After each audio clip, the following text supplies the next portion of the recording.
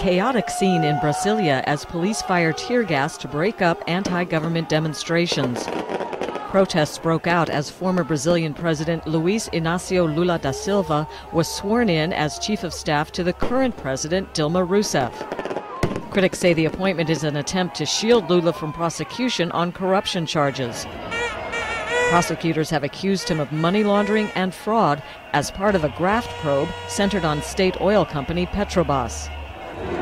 As protests took place in Sao Paulo and elsewhere Thursday, a federal judge issued an injunction against Lula's appointment on the grounds it blocked the free exercise of justice.